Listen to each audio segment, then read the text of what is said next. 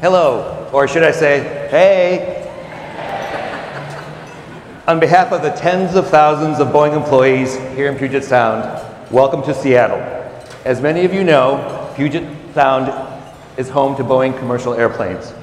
Our commercial lines, including the 737 MAX, the iconic 747, our state-of-the-art all-composite 787, and our new 777X with foldable wings, are all built here in Seattle, just up and down I-5.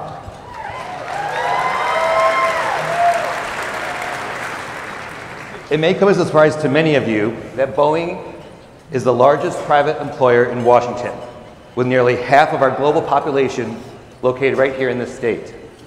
We are a diverse and we are an eclectic bunch. We are engineers, machinists, accountants, lobbyists, auditors, community investors like myself, salaried, union, non-union, gay, straight, transgender, and from every color of the rainbow. Joining you here today, up from about 12 last year, are over 100 Boeing employees. Where are my Boeing peeps? All right. For these reasons, it is so fitting that Boeing is the first ever host city sponsor of the Out and Equal Workplace Summit.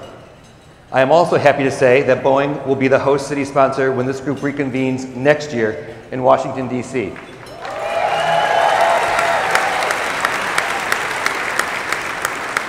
Out and Equal's mission is to achieve LGBTQ workplace equality, and we stand together with Out and Equal and with you to support these efforts. Last year, Boeing celebrated its 100th birthday. Whether it's connecting the world through commercial aviation, protecting our troops through state-of-the-art military aircraft, exploring the universe with next-gen spacecraft, enabling a communications network with our satellites, or inspiring future engineers through STEM education, Boeing is an integral part of our global human journey. Our success is attributed to many factors, not the least of which is that we are a company that places a strong emphasis on diversity and inclusion. We know that we are at our best when we embrace the diversity of people, ideas, and experiences that are embedded across our global team. We know our people at their best when they feel a sense of belonging and of equity. Boeing's LGBT employees hold more than 50 patents for research technologies, an accomplishment that contributes to Boeing's competitive advantage and highlights the power of diversity. I am proud that in 2018, for the 5th consecutive year, Boeing achieved a perfect score of 100 on HRC's Corporate Equality Index.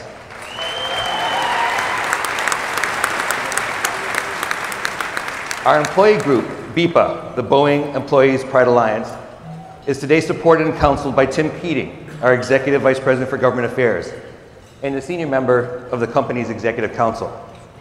As an aside, it was Tim who hired me, promoted me twice, and encourages me every day to be myself and to tell my story. Earlier this year, the company held its first LGBTQ and Allies Leadership Conference, an event that allowed employees the opportunity to hone our strategic priorities, discuss best practices in workplace inclusiveness, and chart the course for Boeing's future using LGBTQ assets and allies. And while these achievements should be celebrated, there is always turbulence in flight. Emblematic of our journey, BEPA first tried to gain official recognition from Boeing in the 1990s, but its application was denied. They had to organize as the Bonsai Tree Club at one point, in essence to hiding who they were as botanists.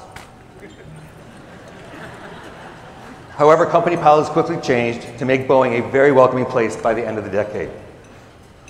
When I came to the company nearly 8 years ago, I remember taking a quick assessment of my colleagues looking for people like me. I remember saying to an office colleague and a friend who I knew to be gay, "Are we the only gay people here?" He responded, drawing a line from Little Britain, and said, "No, John, you're the only gay in this village." Now, nearly 8 years in, I look around and I see many employees and allies within the Boeing company. For example, Out and Equal's very own board chairman, Michael Cox, also serves as Boeing Vice President for Global Talent Solutions.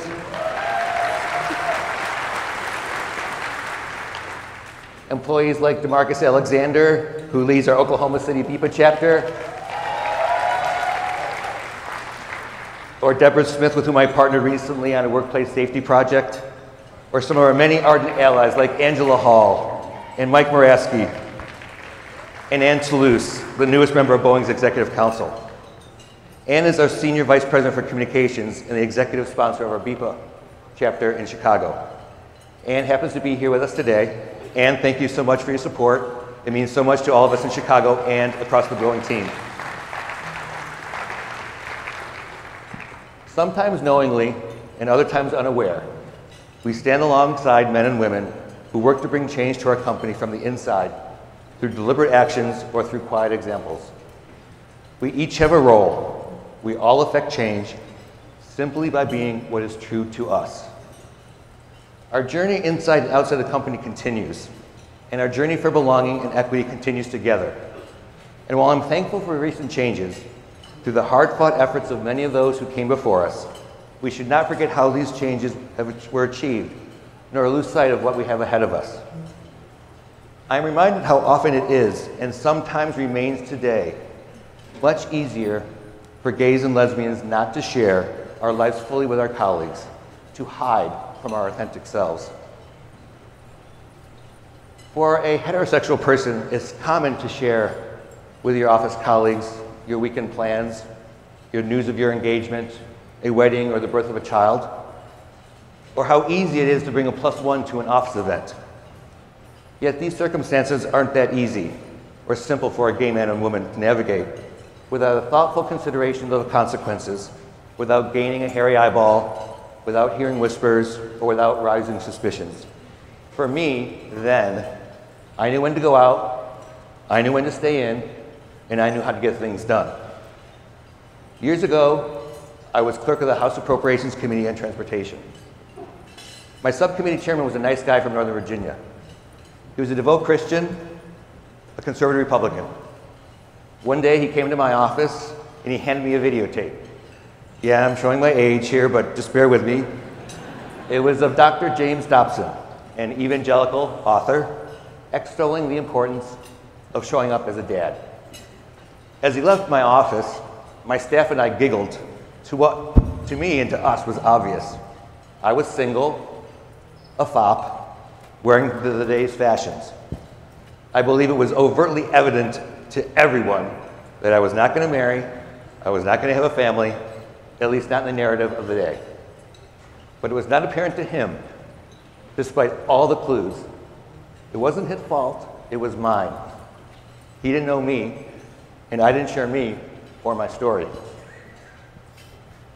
Another time, my best friends and I decided that we were going to run in the high heel race in Washington, D.C. for Halloween.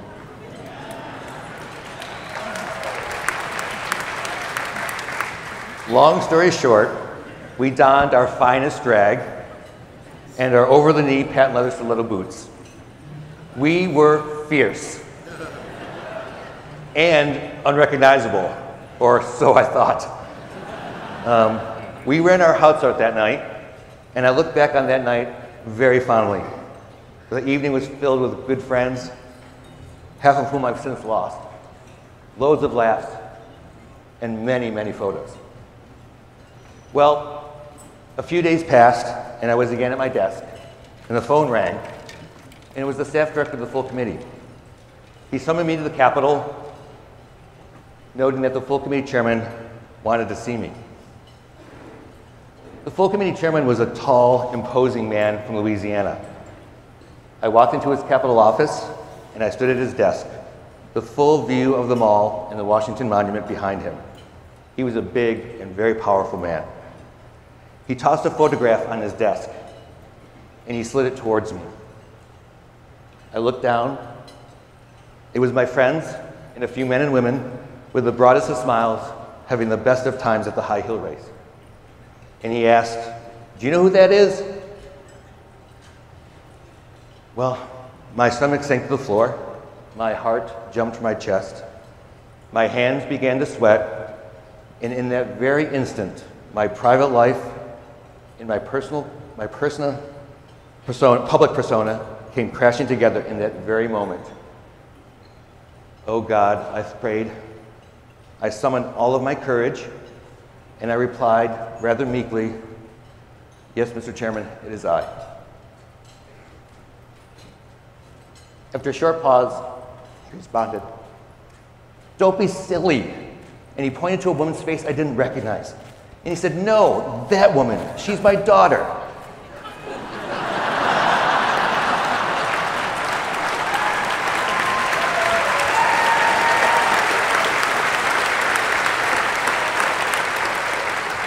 She said you looked amazing and you had by far the best costumes on the street. And with that, he chuckled too. What he did in that moment was to liberate me.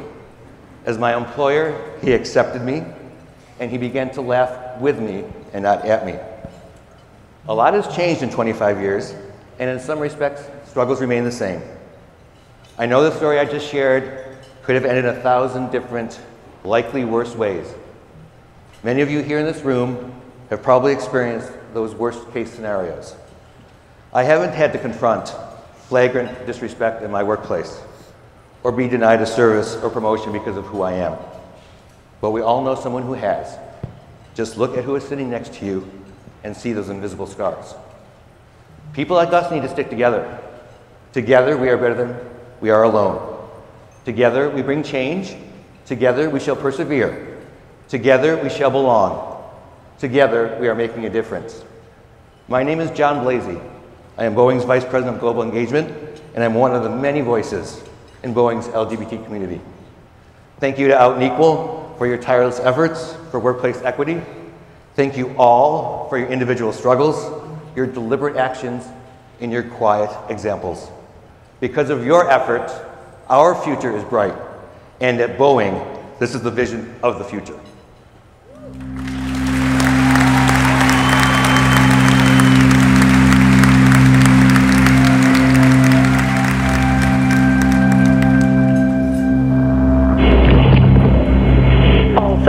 Tanks now pressurized.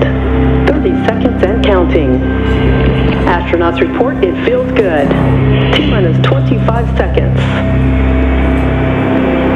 20 seconds and counting.